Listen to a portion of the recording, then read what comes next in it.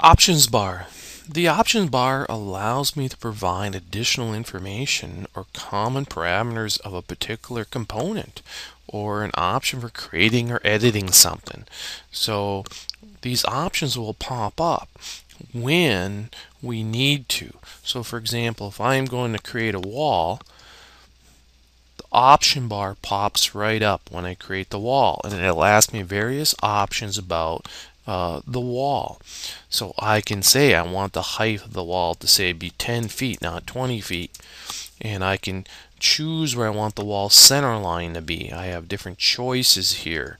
I can say it's a chain, in other words, it goes around in a chain.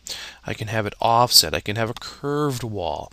So whatever things, it gives me different options based on the particular type of object or element or component I'm putting in.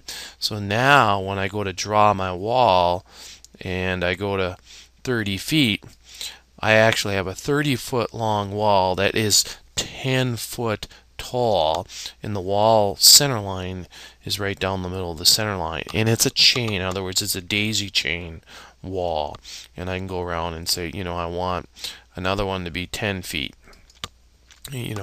and so these give me options about what I want to do, and they will pop up automatically. They will always be located underneath the ribbon bar, so the option bar will pop up and give me options about what I want to set for the thing I'm about ready to place in the project.